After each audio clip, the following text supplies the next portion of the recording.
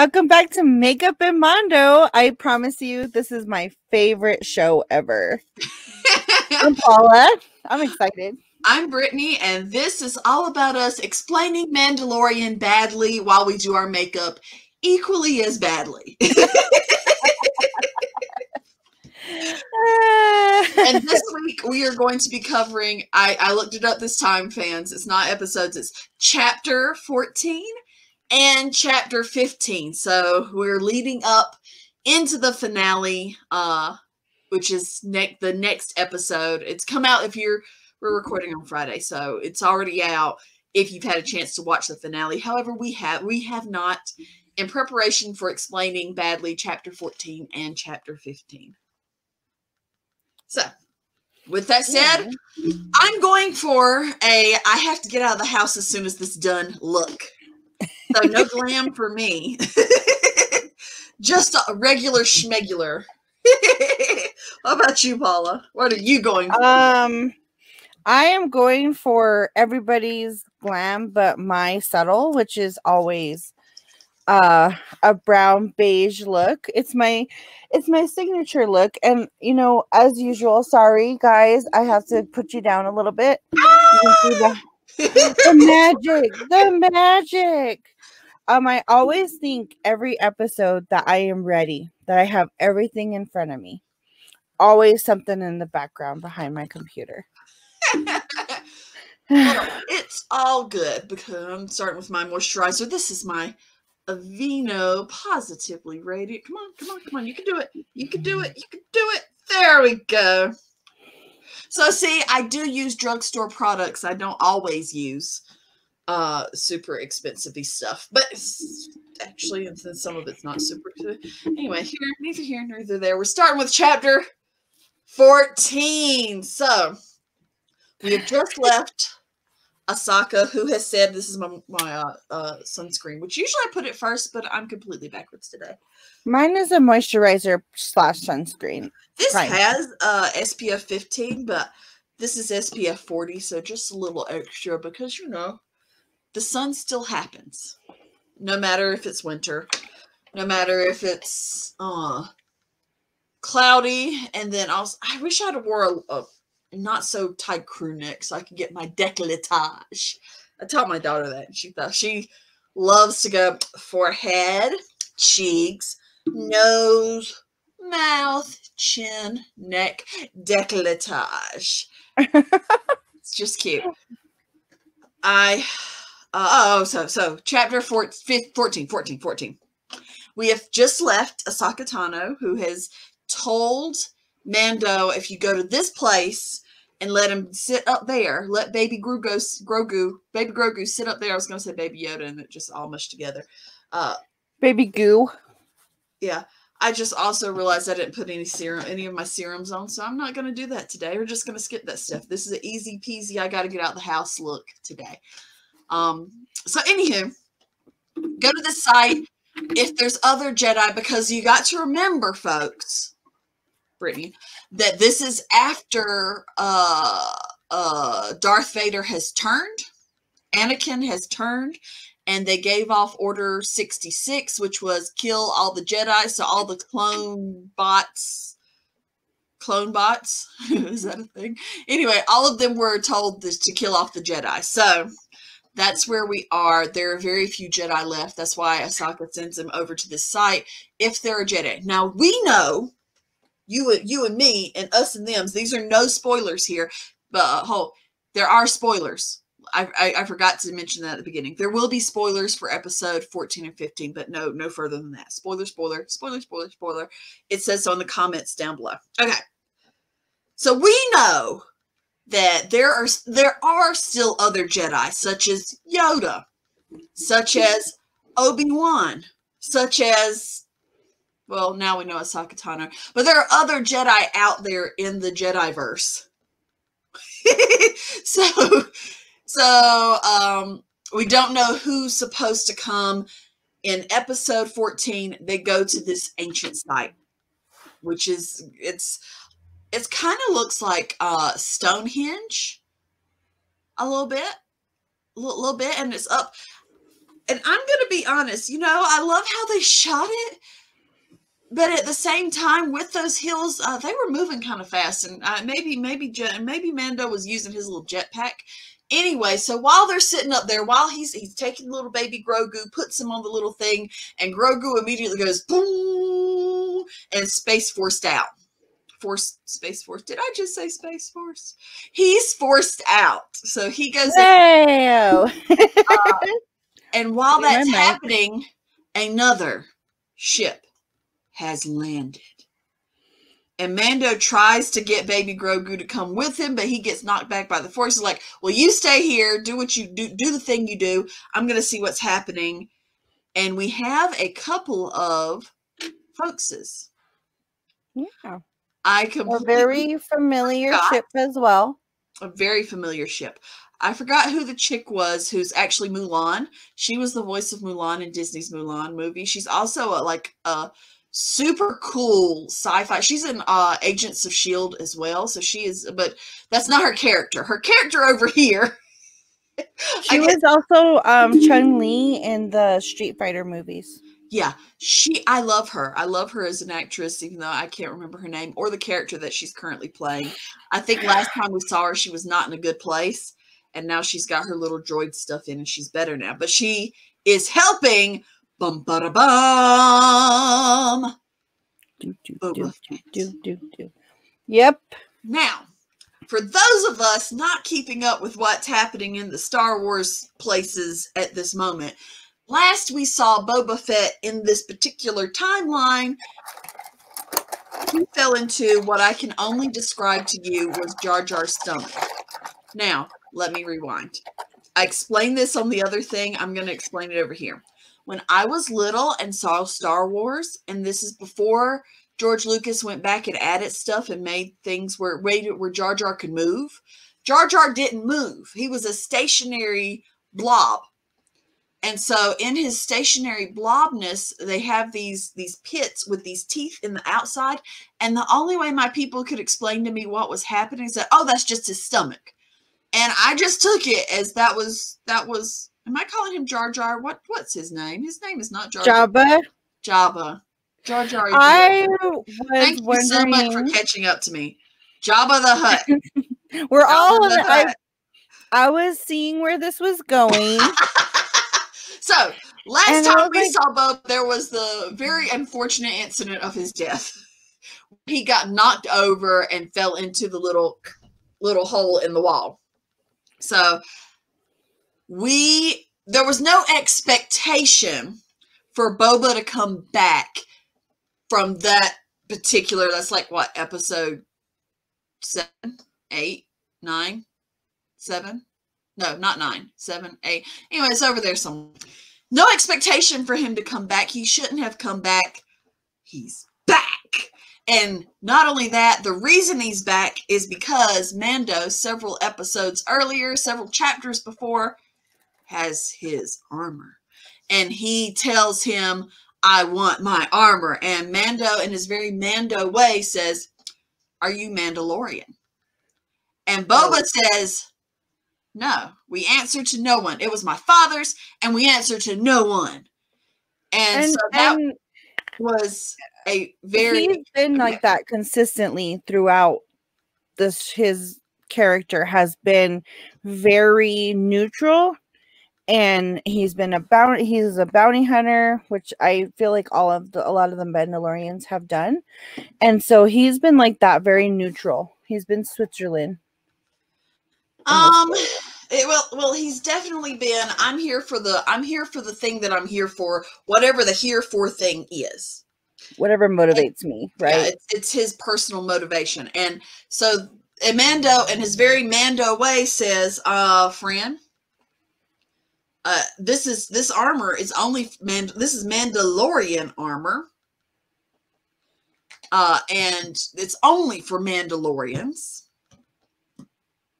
And you ain't getting it back. And that ensues. And they probably would have gone into a much deeper battle, except they had more company show up. Oh, but let's just give a shout out to I keep hitting my mic. It's brand new.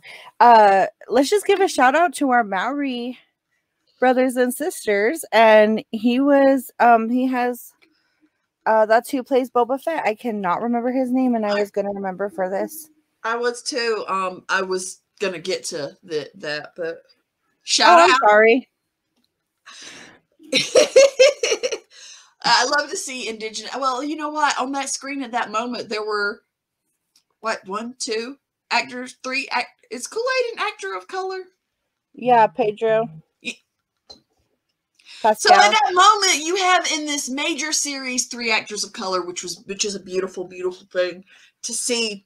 I mean, even if you don't see him, but we'll see him later. We'll talk about that. So anyway, the Empire shows up because they have a tracking device. Mando tries all he could do. Dog bite it. Why is my thing buzzing? Tries all he can do to get little Grogu away. He is forced out, man. He is like, and there's a whole shield, and no one can mess with him. He's like a beaconing other Jedis. So I found out that he's not only beaconing Jedis, but anybody who is force sensitive, including Siths, he is beaconing out. So that could just floodgates. Yeah, so we could see Darth. We could see old Stinky what's his face. I forget Stinky what's his face. Sith Lord. Anyway, so I know him. Palpatine. You know him. Yes. So anywho, he's beaconing out, and poor Mando tries everything he can to get him off. Can't get him off. They fight off. It was really beautiful little battle scene. Off all the stormtroopers. They fight off the stormtroopers. The stormtroopers come back, and then, bum bum bum, the force-sensitive droids have emerged, and they actually Grogu. So, and then in the meantime, in between time, in the bit of the little bit, what's on your face? It's mascara.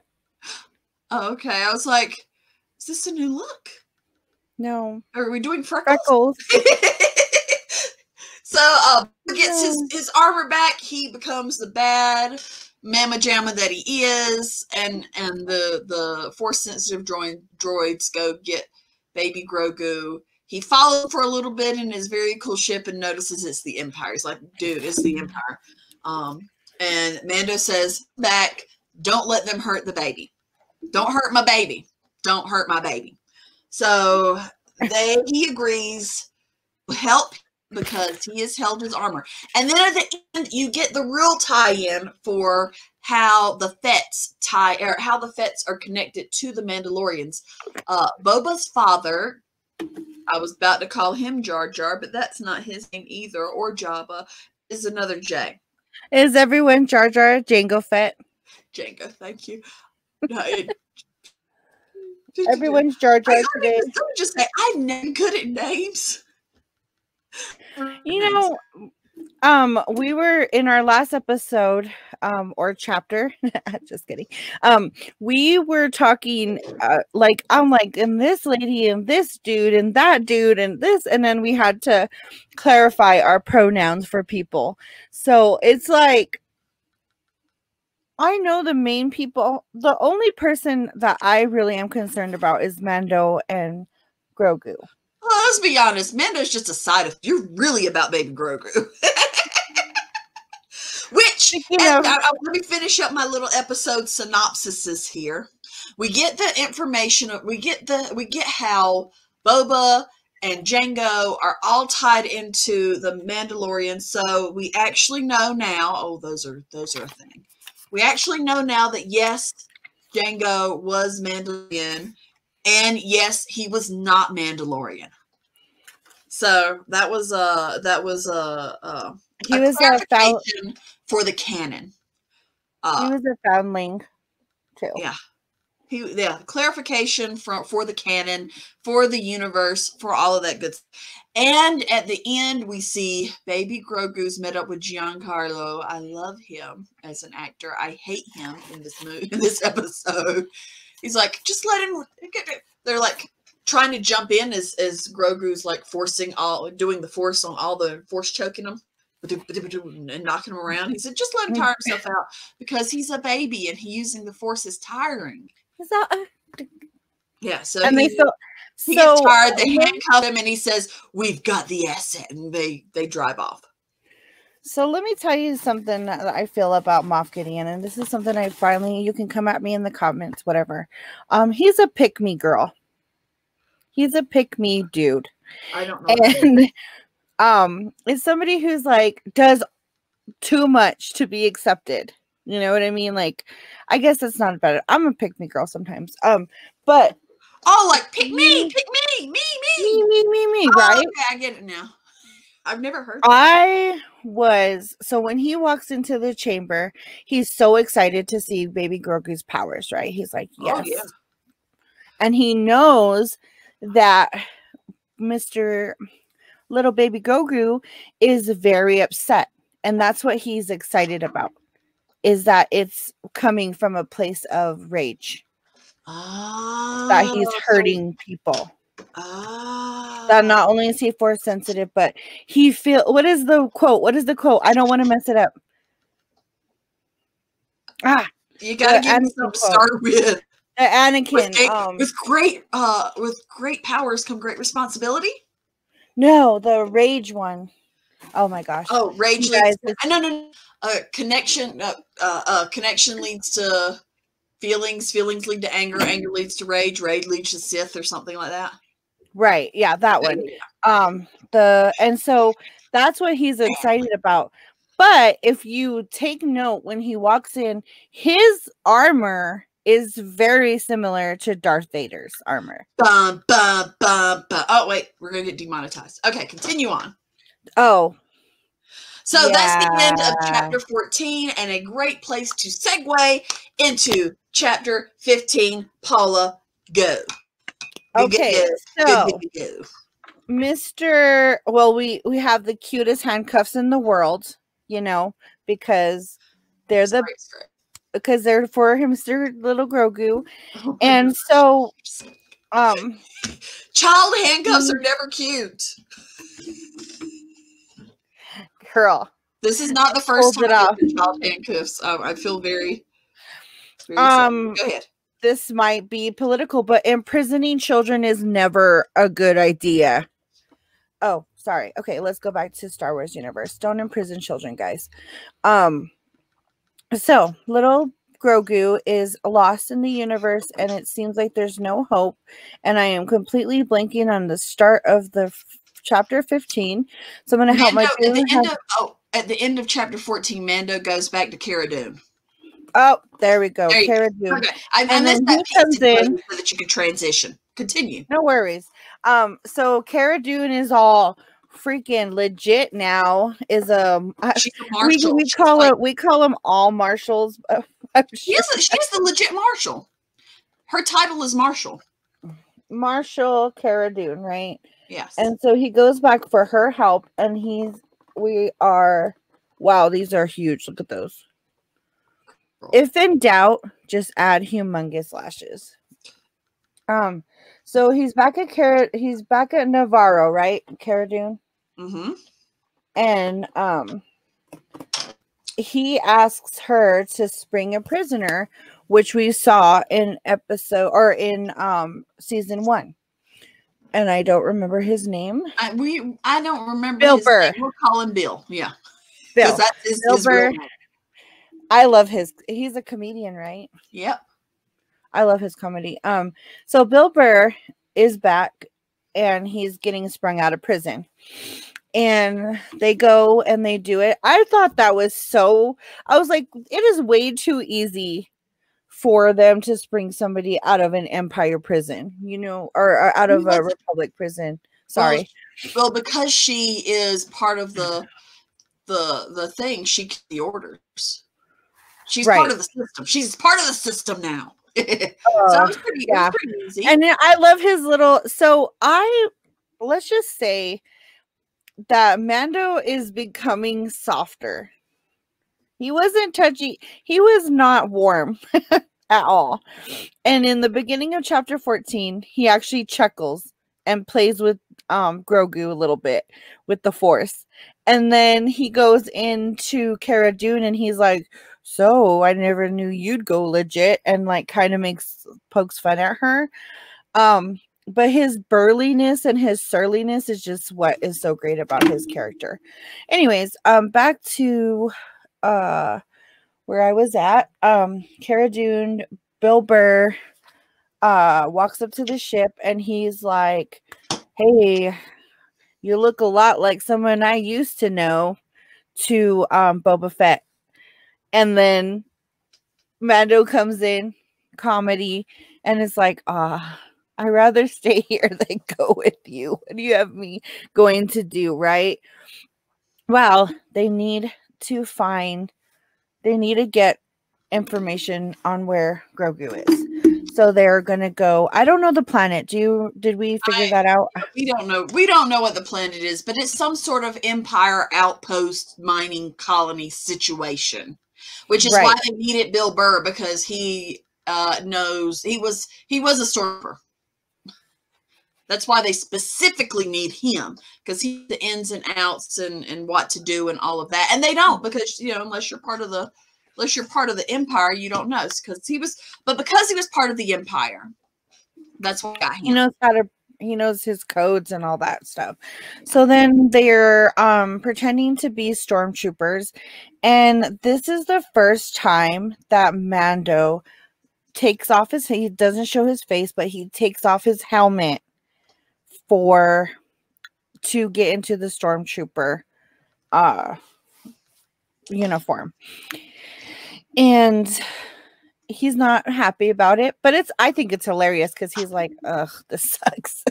And then there's a whole conversation. Yeah, and that's exactly what I think I want to kind of deep dive into that, because I have thought of the same thing too. Because the last episode, or our last discussion, we were talking about what's the Republic, what's the New Republic, is there even a rebellion anymore, and what's the Empire, right? You have 4 different, in my mind, might be wrong, you have 4 different groups fighting for power over the universe, right? And so first, Bill asked Mando, like, is it that you can't take off your helmet, or is it that you can't show your face? Yeah. What are your thoughts on that? They're different things. Well, he's got to take off his helmet at some point. The boy's got to eat. And then we'll see a little bit later. But if you remember back, and I think it was season 1, when he first has the kid, he goes to someone's house and they said, let me feed you. And they present all the food, and then she said, "I will go because I know you're not supposed to be seen." Yeah. That's from way, way back. So we know that he takes off his helmet. We know that he does that periodically. I mean, because my initial thoughts were, is it a pack of dreadlocks under there? Does he have to clean shave it? Yeah, so we know he takes his helmet off. We know that other Mandalorians take their helmet off. So there is something in their religion, if you will, about not being seen, or just being a being. Right.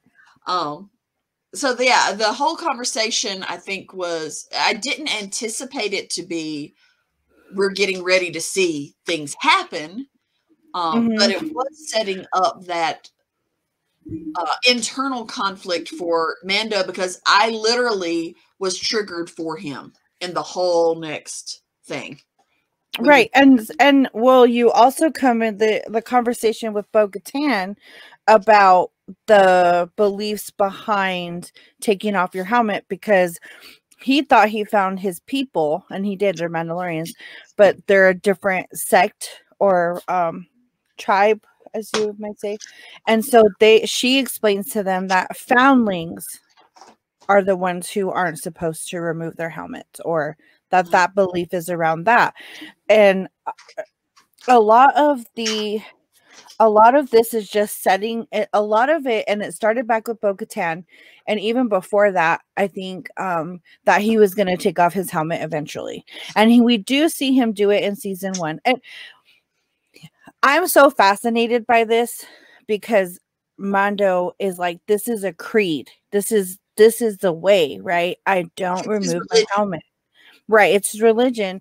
And he starts to soften up on that as he starts to learn a little bit more about himself. And okay, so I'm going to dissect a little bit, just a little bit. So my favorite character in The Last Airbender is Zuko. And I can talk like ages about this, but just it's because he's going through a personal transformation. And I feel like Mando is going through this transformation as well. And it's such a fascinating human aspect to somebody who was like super, super Mandalorian, right? And that humanity shines through. Does that make sense? Or am I in am I on another planet other than Navarro? Just kidding. No. And I'll tell you what it's akin to. If you grew up in a very conservative Christian home, and I talk about this because this is what I know, that says certain things are sins and certain things are bad, and then you grow up and you start meeting different people who with different beliefs. It's not that you give up that belief of certain sins or certain things are bad, and it's that you have a different understanding about where people are, because people aren't all raised the same way. As people don't all have the same baseline of this is wrong. People actually have different things of this is wrong. So like there are other ways. There are other ways of doing.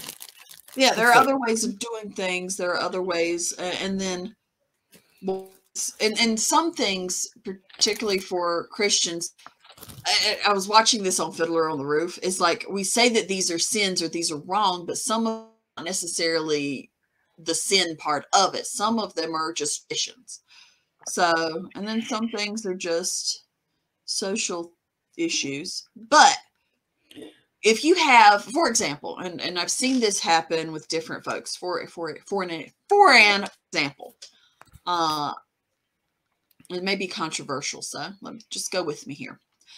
If you have been raised all your life to know that homosexuality is a sin, and then you have a child who is homosexual, there is a reckoning that happens within that person, whether they go all the way over to, and I am, and I do want to insert that I am neither homosexual nor do I have homosexual children I know of. They're 2 and 4. They don't know yet. So, but what I do know is that, and what I've seen with some of my friends and some other parents, is that they have this instance of how do I reconcile the two? And I see Mando going through something similar-ish. It's like, this is the belief, but I need to do something. I need to take care of my kid. And that leads us to this next particular situation. Right. Which is,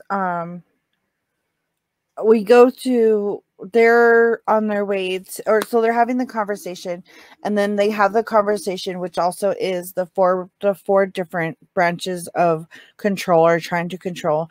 And he's saying, Bill is saying, well, how is the New Republic any different from the Empire? We're all trying to control, and we all have people who to control and people not to control. Right. Yeah, like these people living in this particular colony, they don't know if you're Empire, they don't know if you're Republic, they don't know if you're New Republic, they don't know if you're Order, First Order. All they know is that y'all are jacking up their life. Right. And you're interfering. So then they go through this whole thing and they fight these ugly monsters with very whatever. The fight, that part is like, okay. No, they're the people that are on that planet that the Empire is jacking up. They are locals. Yeah. You know, like, I mean, pirate or not, they're locals trying to survive. Yeah. They're trying to, yeah. And that's what that whole, it's so funny that Bill brought that up, because I was thinking the same thing. They were the Indians in the New World. You said it. They were the indigenous people whose land were being raided. Who were being colonized. They're the indigenous people whose land were being colonized. I totally saw that and totally got that. Right. And if you truly want to go there, and we've said this time and time again, Mandalorian is a Western. Dun dun dun. Yeah, so that's why I was going and using their word virus. But yes, but go ahead. So the 3-person standoff in the in your chapter 14 actually was an homage to the good, the bad, and the ugly. Who was ugly? The Empire. So Mando was the good, Boba was the bad, and you know the Empire's ugly. Wait, you didn't include Agent Min from the girl, the sharpshooter. The sharpshooter's the bad with Boba. She's an extension of him right now because she owes her life to him. Okay. I know. Okay. Problematic. I'm down with that. I know. She's in debt to him. Anyways, back to the so they're going in and he's like, well, you never thought you'd be happy to see a stormtrooper. And I was like, wow. Boom. Well, they were being chased by the indigenous people who were trying to blow up their car, and out of the 4 things that were carrying the resources that were highly explodable, they were the only one that made it. Let's add that in, because yes, they were very happy to see stormtroopers because that meant they made it, and they weren't. And of course, the Empire is going to use something that's very unstable to stabilize their ships. Oh, sorry. I mean, uranium. Exactly, guys. Come on. Yeah. They got all these ideas from the colonization of Native Americans and indigenous tribes all across the world. They know this script. And so they go in and the guy's like, you guys are awesome. First of all, I don't think I've ever seen a stormtrooper. Red flags would have gone everywhere because I've never seen a stormtrooper do what Mando did. And as a general or whatever, I would be like, why did you guys fight so hard for this stuff? Why didn't you just die? Because stormtroopers are so expendable. You know what I mean? Well, in the universe, because we're not on their side too. That's the other piece. If you're coming from it from a storyteller perspective, we don't get to see we don't see stormtroopers as human beings. We see stormtroopers. We don't humanize them because they clunk their head, clink up, and then they shoot badly and die. That's literally almost all what stormtroopers do in any of the movies. So we're not used to seeing people. I might just shoot myself in the foot because I consistently humanize stormtroopers. Anyways, because then you get this really human telling of a battle that happened, right? If you remember the battle, I don't remember, tell us in the comments. And he's talking about how, well, they still won, but then Bill's character lost a bunch of people, lost a lot of his comrades in battle. The Empire sacrificed his regiment. So that's one of the reasons he is a little bitter. Is that he knows that they were sacrificed, that they were sent literally to die. And this man is like, well, let's give homage to these people as if they weren't just an expendable sacrifice to him. He was one of the commanders who made the decision. That was the other piece of it. Yeah. And Bill. That's why specifically this guy, Bill, was like, yeah. Exactly. I love that part. And like I said, it humanizes the people who are fighting for the Empire, right? And in this little window of time. And so he goes and he shoots him. I was so excited. I was happy, but I was like, you compromised the mission. You just lost over the biggest part of that piece, though. What? The biggest part of that interaction. You just completely skipped it. I know. I guess I'm sort of desensitized about Mando taking off his helmet because of season 1. So the biggest reveal of that whole thing. Go ahead, Brittany. Go ahead. Okay. Mando takes off his helmet in a room full of people because he has to get the information that he needs. And this is on the side of, I am going to protect this child and I am going to go out of my way, break religious, this is the way things to find my child. Not only that, and this is the part that was triggering, it wasn't like it was a remove it, let's get it and put it back. It was remove it, hold on. Okay, we're done. And then, hey, you come over here. It's like, and he has to keep it off the whole time. Right. Drink with me. And he has to keep it off the whole time. And then Bill comes and he has to keep it the whole time. I was legitimately for him triggered. I was like, this is really long time that it's one thing to just take it off, do the thing and put it back on. He had to take it off and keep it off for a while. A really long time. That triggered me so bad. I was literally panting and caught myself panting as I was like, that's what. So what's so funny is the juxtaposition of you and me, right? I'm over here talking about the humanization in Bill Burr's character, what he's going through, already desensitized to what Mando's going through because he's having a whole internal thing. I know that internal struggle of, this isn't right, but I need to do this. But this is right, but I'm going to do this. Right. I felt that so deeply. I felt that so, I don't know why, if it was the conversation in the car ahead of time, if it was just that kind of, just I don't know exactly what it was that triggered me about it, but it was like, that we have been built, and part is that buildup of, he doesn't take it off, he doesn't take it off, he doesn't take it off, this is not the way, and then not to take it off, he takes it off and leaves it off. It was minutes. It wasn't just like, it was a long time. Mm-hmm. So triggered. I'm so triggered by it. It's so funny. I don't know. I mean, it was a significant thing, and I think it's just that for me, the intense feeling of what Bill Burr's character was going through kind of triggered me in the sense that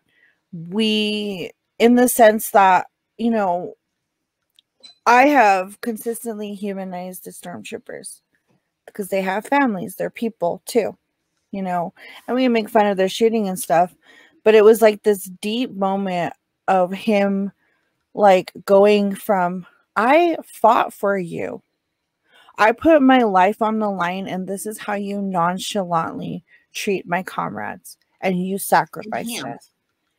And him. He was, because he was, not only was he there, he was one of the few that escaped. Mm-hmm. And he was part of that sacrifice. Yeah. And I was going through that whole situation about how tragic it feels when,